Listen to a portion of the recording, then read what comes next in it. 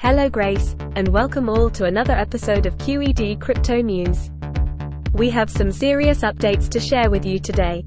A former employee of the widely recognized cryptocurrency exchange Huobi, now HTX, was recently apprehended by authorities.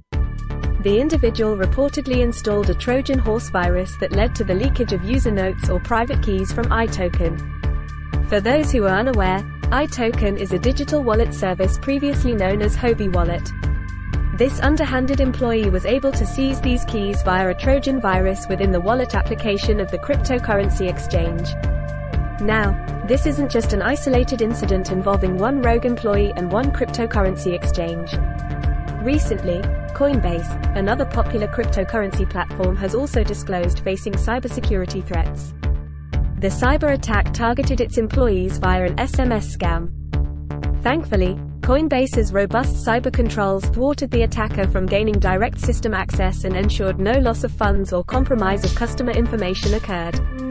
Back to HTX, they've come forward with a statement distancing itself from the incident involving its former employee. They clarified that this individual's actions were independent and had no relation to HTX itself. They further pledged their full cooperation with the ongoing investigation into this matter. It's important we mention here that unfortunately these aren't isolated incidents within the world of cryptocurrency exchanges. Several cases have been reported this year where digital thieves have stolen significant amounts, at least $10 million in digital currencies, from crypto exchanges or projects.